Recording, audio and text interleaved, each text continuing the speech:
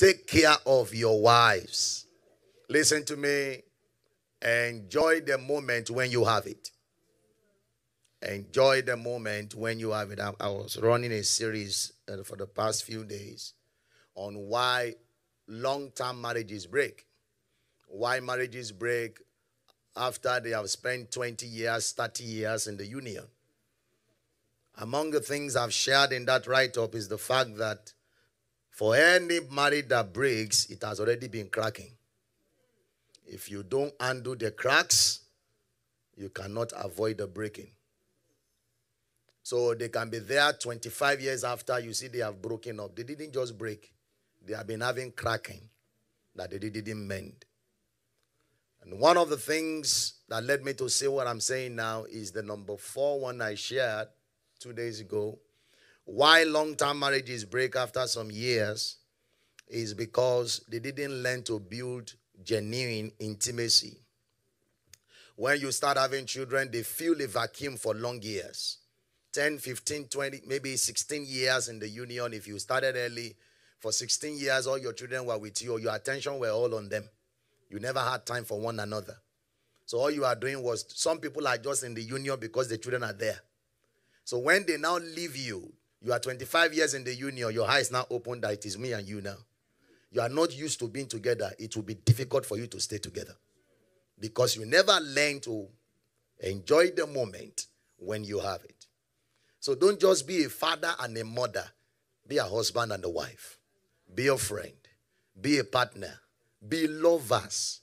What this song that you're just doing, Mama Sikiru. It ain't going to work. Be lovers. Be lovers.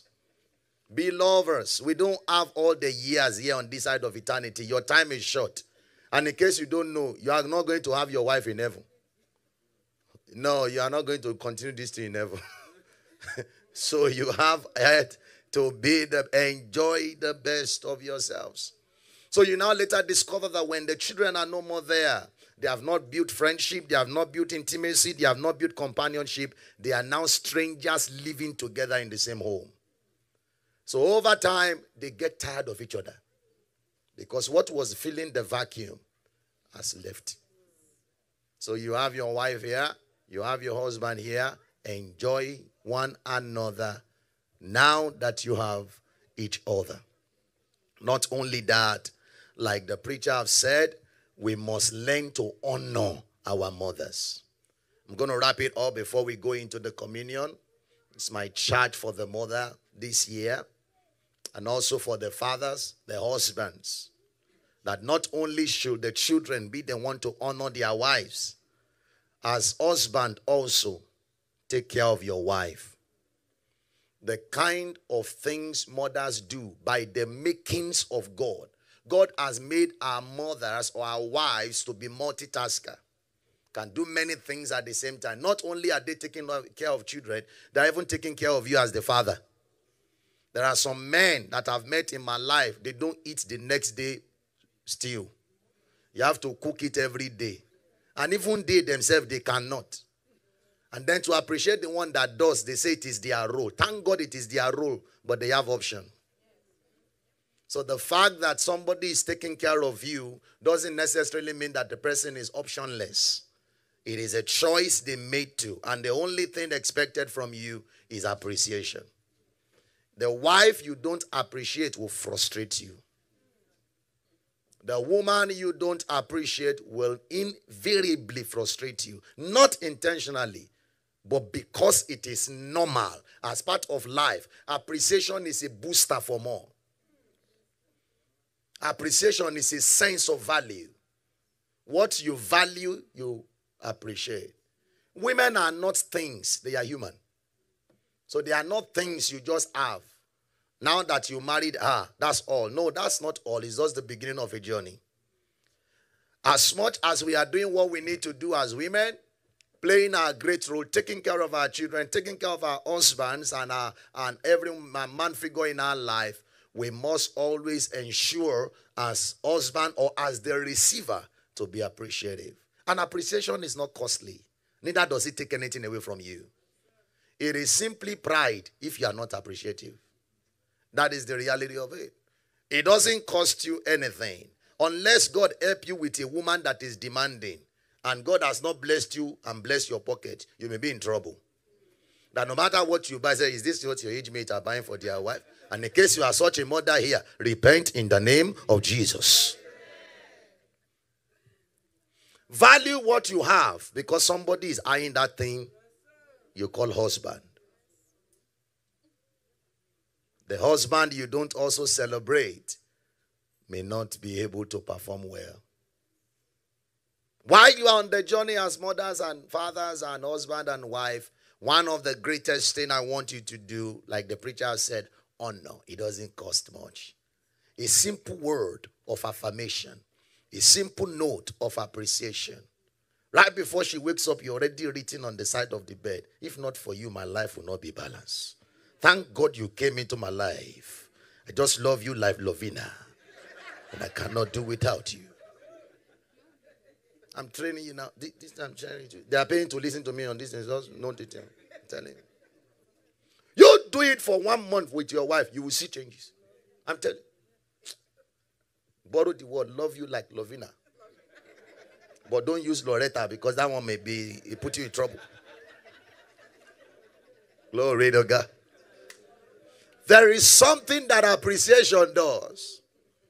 While everyone was sleeping in the night, I got my card, wrote it there. My life is connected to you. As my heart is beating, bing, bing. Put it right beside the bedside. Wake up in the morning. That's the first thing. That's how you do the thing. It's honor. It's honor. It's honor. Now, I know a lot of men, they say, but they don't do that on Father's Day. You are not the only one there. You are not the only one there.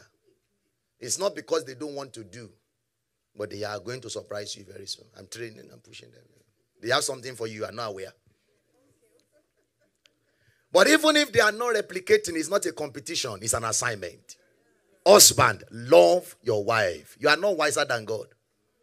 Wife, submit to your husband. The loving responsibilities essentially demands one, because it's the most difficult one to do.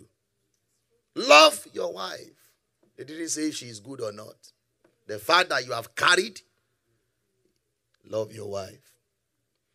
So, following the words of the preacher, let us honor our mothers. Children, honor your mother. If we have to let all these women share their experiences in life, if sometimes the women have said, I've heard my wife say, I just wish one day God will give you me and give me you. Like you just carry the children for some months, you will understand it. Are you getting what I'm saying now?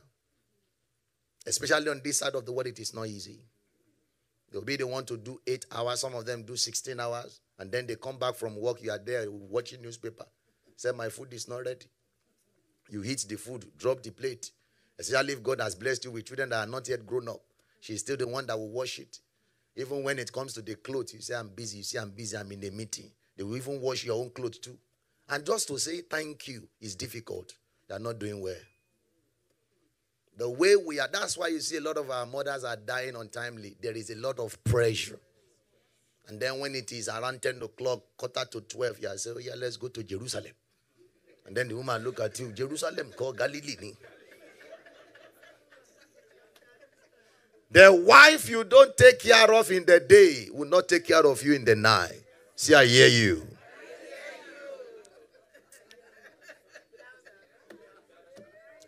Honor. I'm just talking on honor now.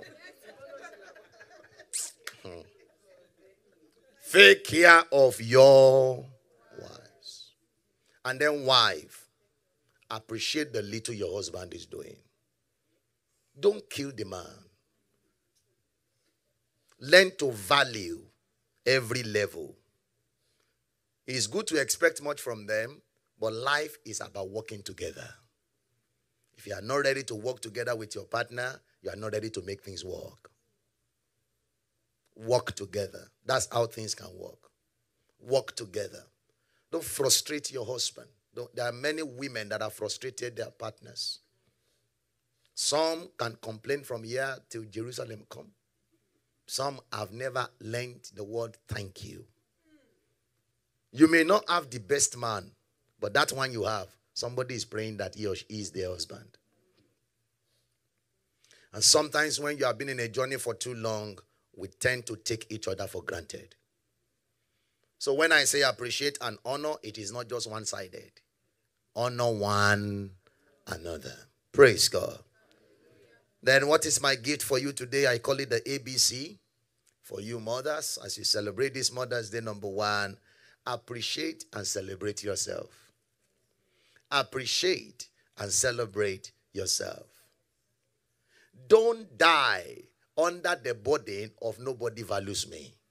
If nobody values you, throw a part. There are times I just put the music on and say, me and you, today, I'll just dance myself. Is there anybody spraying me? No. But it means just me and God. Just make yourself happy. I can't come and die. Make yourself happy. Then, thank you, Jay. That lady supported the word. Yeah, that's the truth. There is a lot of burden and pressure in the world.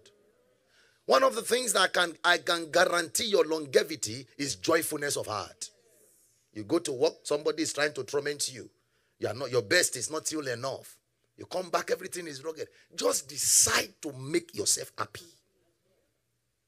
Maybe you are under a pressure at home. Maybe your marriage is not the best. Create time because we don't have eternity here. While you have the short one, make it happy. Appreciate yourself, mothers. Appreciate yourself. We may not say enough thank you, but appreciate yourself. You are doing the work, say thank me. I'm trying. This one, I'm trying. Celebrate yourself. Take time out to go and treat yourself. I shared with you sometimes, I'll just go into the Chinese restaurant and say, yeah, today is pay me day. Because I realized that in this world, you have to work for everybody. Those that didn't know how you are surviving will just be calling, messaging, inboxing, outboxing, WhatsApping.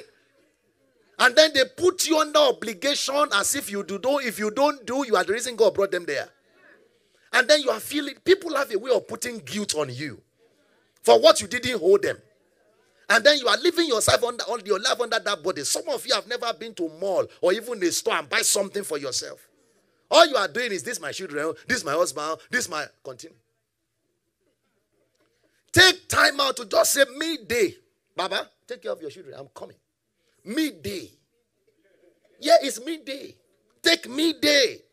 If you need to go to spa, go there. I sign you in. And in case you don't have people where to bring children, bring them in. I'll take care of them. You know why? Because nobody is going to take care of you. And this also applies to the men. All you know yourself for is work. When are you going to rest? When will you enjoy this thing you are working for? Don't live for bill, because after you are gone, the bill will still be there. Take one day off. That's my gift for you this year. Midday. So yeah, eat one round, go back again, eat another one. Eat another one. They're asking you what happened. You say it's midday.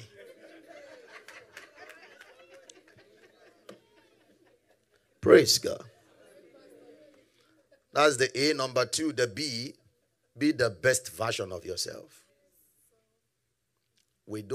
Nobody celebrates mediocrity. Listen. This is tough and harsh, but that's the truth. You know me.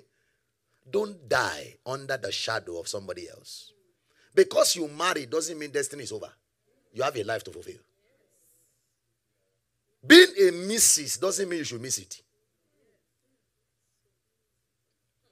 Don't live your life under the shadow of your husband. If the man is not, ask yourself a question. If my husband is no more, will you survive? If you can't survive, that means you are not building up.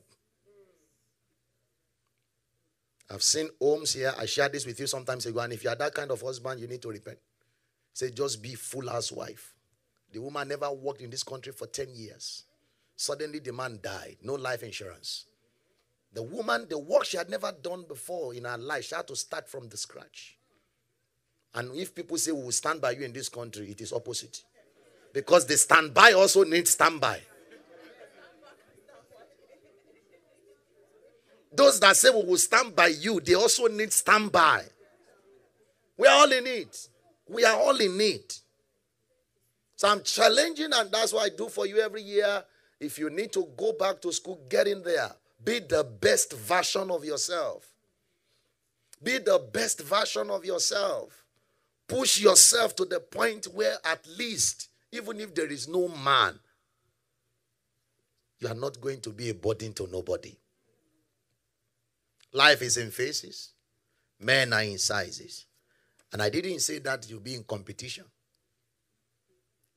Don't be in competition with anybody. Be yourself, but be the best version of yourself. In every area, even in character and attitude. As a mother, be the best version of your motherhood. Learn what is changing and adjust alongside. I've shared this with you many times. In this country, when your children get to teenagers, you shift from mother to friend. If you don't, you lose them. I still had to deal with one situation 2 weeks ago or 3 weeks ago. The mother is so protective. The guy is already about 16. He had to look at the mother in the face after so many months of conflict there and there. He said, you still treat me like a boy, like a baby boy. The woman didn't know that was the reason. So it got to the point when the mother is talking, the guy is also, he's a very respectful boy. But there is a way you treat a baby and there is a way you treat a teenager. As part of the things the boy was talking about is that when you say go and wash clothes, go and wash the plate, I will appreciate if you just say it once. Junior, go and wash the plate. But he said, it gets to me when you keep saying, you have that plate, wash the plate, make sure it is clean, in and out, and then, the guy was not seeing it. But, I'm not saying that you shouldn't train children, but one of the things I'm telling you, time will tell, just understand that there is a communication pattern. Trend has changed. We are in a generation Z. Trend has changed that you can get them to do what they didn't want to do. Just by the way to ensure that you make the right thing happen. It is being able to get into their mind that you'll be able to get what is in them. It's alarming to me. Teenagers are saying, I'm depressed, and I'm wondering, what's depression? But you won't understand that the same way you are having pressure, these people also have pressures at school. They are dealing with things that they can't understand and interpret.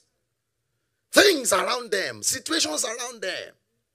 While you are going to school, nobody brought gun to school. While they are going to school, they had their classmates kill one of them right there. Just this week, there's still one lady that's 6 years old still shot somebody at school. So they are dealing with psychological issues like that you are now, we are saying, bring your head, let us pray in the name of Jesus. Those things are not prayer. Some of them are having nightmares of that thing. It's coming back to them in the dream. And they can't tell you because you are not even there to listen. When they say, Mommy, I say, don't worry, let us pray in the name of Jesus. Sometimes they don't need you to listen. Listen. Listen. I'm telling you, there are things they tell me I can't tell you. You need to listen. Listen. Listen. So be the best version of yourself as a wife. Be the best wife to your husband. Today is Mother's Day, so I know somebody is saying, talk to the men too, talk to the men too. We'll get there. Let's wrap up. Number 3, commit yourself to a life in God. One of the greatest inheritance you can give your children is a life in God. A life that they know God. A life they love God. Let me show you one scripture, and then we'll partake of the communion. 2 Timothy chapter number 1, verse number 5. 2 Timothy chapter number 1 and verse number 5. He said, when I call to remembrance the unfeigned faith that is in thee. So I could see something in you as a child. He said, this thing first lived in your grandmother. This faith, can you shoot it on the screen? 2 Timothy chapter 1 and verse number 5. He said, I am reminded of your sincere faith, talking to Timothy Paul. He said, this faith you are carrying, it was first in your grandmother, Louis. And then it was transferred to your mother, Ines. And I'm persuaded, now it also lives in you. When you look at this scripture, you discover that things are transferable. Not only should courses be the things we are transferring to our children's life, not only should the negativities of our life be the only thing they are inheriting, they can also inherit your faith. They can inherit your faith. So the grandmother called Louise was the one that had built faith. And that faith was inherited by her own daughter called Eunice. And Timothy came from the loins of Eunice, also inherited the faith. What part of you will your child look like? Take it or leave it. They are learning from you. Mothers are role models. I want to beg you to be a good one. So commit yourself to a life of God. A life of God. A life in God. Where your children can know God because of you. And not the only thing they know is not fashion. The only thing they know is not party. All the festivals in town. Even your children knows that Friday night. Yeah, she won't be there. There is nowhere in Dallas they have not known her. So the only thing the children knows them for is fajirista. The life of God they can't see. Some of these children are even confused. Sometimes they tell me things. I look at the way they say, I say, shy. So we see our mother and father in church lifting up hands and pretend as everything is right. Lifting up glory to God. They are dancing, they are praying in tongues. He said, but at home, they are not like this. Sometimes I have to sit down there and say, hey, take it easy. They are watching you. And some of them, they are anointed to talk. They say, Pastor, that one is blasphemy. It's deceit, deception. It's deception. They're going to tell you, it's deception. And then how do you interpret that as a pastor? Sometimes our job is difficult. To be able to let that child understand that, everybody has struggle at home. And then when you come to church, you have to put on your best face. And then they're going to tell you that is deception. You're lying to God. Are you picking the picture of what I'm saying? Yes. They were hearing you on phone lying. I'm coming, I'm on my way. And they can see you here. So they are confused. I'm telling you, they are confused. I had one to walk to me and say, Mommy and Daddy say we should not be lying. And then they lie. I said, they are right. You don't lie. Even if it's difficult. No, do I expect that? I said that to say this as I conclude. You are not just the only one living. You are leaving something behind. They are watching you. Live right. Be a good role model. Of course, it requires grace, and the Lord will give us that grace. So this year's Mother's Day, I want you to go out and make sure you appreciate yourself, honor your spouses, be the best version of yourself, and commit to a life of God. The Lord will help us. In the name of Jesus. Thank you for watching this life-transforming video. For more revelational and impactful teachings, visit our YouTube channel at THE Empowerment TV or visit www.bit.ly/wordplace1. Listen to our 24 hours radio dedicated to broadcasting prayers and God's Word all around the clock. www.prayingradio.org. Connect with Grace as you fellowship with us every Sunday at the Empowerment Center, 1074 South Erie Street, Fort Worth, Texas, 76112. Service time, 10 a.m. to 12 p.m. To reach Pastor Benjamin Beckley for prayers and counseling, call +1 972 639 1762. We believe you have been blessed watching this message. Kindly share with others and be a blessing to them. God bless you.